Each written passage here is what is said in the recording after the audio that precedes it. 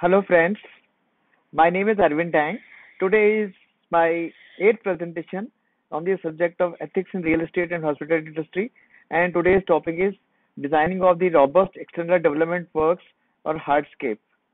What is included in this presentation is are the scope of the hardscape design works, what are the essential characteristics of the robust hardscape, what are the types and key specifications of the hardscape materials which are used, good design practices in the hardscape development process, and stages of developing the design of hardscape, which I have proposed 5 stages, and building quality in the designing process. The scope of hardscape design in today's presentation include the designing for the roads, paved areas, pathways, drainage, water bodies, fountains, entry drives, gates, pavilions, recreational areas, gazebos, boundary walls, external lighting areas, signages, and terraces, etc. Providing and of course providing valuable inputs to the architects and MEP teams for facilities in the hardscape or the softscape areas. What are the essential characteristics of a robust hardscape? There are about 18 essential characteristics which I am just going to share. These are designing of all external works which conform to the sanction and regulatory approvals, particularly with respect to the roads, the setbacks, etc., and the pools, etc. Designing must be tasteful and functional paving for the functional paving and overall hardscape. Designing for efficient utilization of the space in the landscape areas. Designing of patios, deck designs, fencing, boundary walls, fencing, pavers, concrete works, pebbles, and driveways, etc. must be safe. The designing of the lawn furniture must be weatherproof. The provisioning of the swimming pools and spas, designing of the ponds and water bodies, designing of any external structures, features as per the requirement of the customers, designing of the stormwater management system, providing outdoor recreational and physical activities, preservation of any historical heritages, if any. Designing of the ponds and water bodies which are scenic, creating swimming pools and spas that meet statutory requirements in consideration with the MEP designers, designing out the outdoor kitchens in the open areas, proposing sustainable solutions in favor of the environments in coordination with the MEP design teams, use of lighting as a very, very powerful tool in coordination with the MEP designers, providing solutions for cleaning the soil and water with inputs from the MEP designers, and regeneration of the polluted areas. Now, different type of materials which are used for the hardscape work. In this I have proposed a table which includes on the left side the type of materials which is used, and the right side what are the key important characteristics or specifications that designer must take cognizance of and incorporate in the detailed designing process. For example, for the stones and marbles, designer has to specify whether this is natural or synthetic, overall dimensions, size, the commercial name of the marble, country of origin of the marble, thickness, color, hardness, grain size, textures, polishability, chemical properties, and so on. Then there are paving materials where the designer has to specify the shape, the size, the thickness, the compression strength, the coefficient of friction to prevent skidding, and different types of the paving materials. Then there are some external features which are made out of steel, which can be structural steel or low alloy steel or stainless steel, etc. Like railings. Here the important characteristics are tensile strength, brand, grade, yield strength, elasticity, hardness, ductility, strain, toughness, and so on. For the wooden features of the hardscape, one has to specify the size, the color, the luster, the grain, the content, the hardness, density, shear resistance, and so on and so forth. There are some features which require aluminium. Now here the designer has to specify the brand, the grade, the strength, the weight, and air tightness, heat deflection, corrosion resistance, appearances, and so on. For the plastic materials to be used in the hardscape, designers need to incorporate the brand, the grade, the strength, the fire resistance, the weather resistance, durability, size, color, chemical resistance, thermal resistance, etc. And for the signage, finally, what are the material, different type of materials to be used, whether it is steel or aluminum or plastic, glass, etc. For the signages, the size, the type of lights and color, etc., to be used for the signages. Now, what are the what are the good design practices that need to be incorporated for the installation of the hardscape features and materials? These include but not limited to construction of irrigation and drainage system, subsoil, how to install that system, construction of the sculptures, water bodies, laying of the turf, developing of the golf areas, installation and testing and commissioning of the signboards, street lights, night lighting, unique features, etc. Construction of the external walls, how to do that, controlling of the vehicular traffic, the way to design these roads, paving slabs, surfacing of the gravels, how to install them, laying of the curbs and stones, and construction and erecting of the structures, which could be of any material.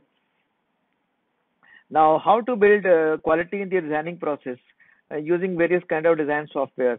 Now, the different kind of inputs are required to be incorporated into the designing from the software architects, interior designers, and MEP designers for integration of the design across the project. Vis-a-vis, in our case, designing of the swimming pool, ponds, and water bodies, designing of the patios, fencing, driveways, designing of the lawns, landscape furniture, designing of the landscape lighting, designing for the waterways. Now, these inputs also need to be taken from the sales and marketing team, besides the promoters of the project. Now, this incorporating the designing features may require use of sophisticated softwares such as Idea Spectrum, Real Time Landscape, Pro, NCH, Software Dream Plan, Smart Draw, and so on and so forth. Now, there can be different type of stages for developing the design of the hardscape. This could vary from project to project, company to company, depending on the size of the project. For a typical simple project, what is proposed here is the 5-stage designing process. Now, irrespective of the number of the design stages or the type of the project, the design stages must incorporate and must enable following. Number one, the design must be comprehensive, accurate, the design must incorporate the customer requirement and national and international quality standards for the hardscape material and the specifications. It must integrate the statutory and safety requirement in the designing and the drawings. It must enable the optimum design project cost, use of software that enable delivery of the specifications, designs and drawings efficiently, and incorporate maker checker concept in the designing stages through the implementation of what is called the segregation of duties concept, which has also been explained in my earlier presentations. Now, in the design stage 1, I'm not going to deliberate for any of the stages the different steps which are required. I'll just focus on what are the activities that designers need to be aware of, so that these activities don't adversely impact the business. These are, for example, in the context of designing of hardscape and external development works, not pertaining or not incorporating the various inputs from the different functions. For example, visioning of the different type of rooms, halls, recreational areas, gazebos, restaurants, paved areas, pathways, water bodies, fountains, entry drives, gates, pavilions, boundary walls, lighting areas, and signages and terraces, etc. The restaurants and halls and recreational areas mostly in the context of the hospitality industry. Using of unlicensed software while developing a concept design for the hardscape, and not vetting the concept and the detailed design, making compromises while vetting hardscape in collaboration with an in-house or outsourced hardscape consultant, by skipping or compromising on the important design and drawings aspects, such as below vis-a-vis hardscape features. Now, these are tolerances on the material specification and workmanship, statutory code related requirements for the hardscape, national and international standards of quality, raw materials which are relevant, their sizes, specifications, etc., compromising on those, hardscape safety requirements, and bribing of the mandatory agencies which approve the hardscape relevant for the issuing the compliances. Now, here I have put some strict marks. These indicate that In case of compromises on these, there can be strategy implications as well. In the design stage two, which is primarily the developing of the detailed designs, here the design intent must be aligned to the approved concept, otherwise it can adversely impact this business. The hard scope detailed designs, they need to be comprehensive vis-a-vis the site plans, drawings, dimensions, grading material, soil depth, drainage, water features, etc.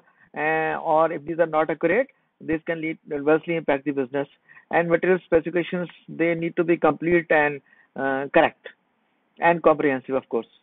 In the stage three, which includes developing of the technical tenders in the designing stage, these designers or the architects, they need to include the names and brands of at least two, three, four options for the materials, and not only one, limited to one preferred vendor, to eliminate the possibility of commissions or kickbacks from such vendors.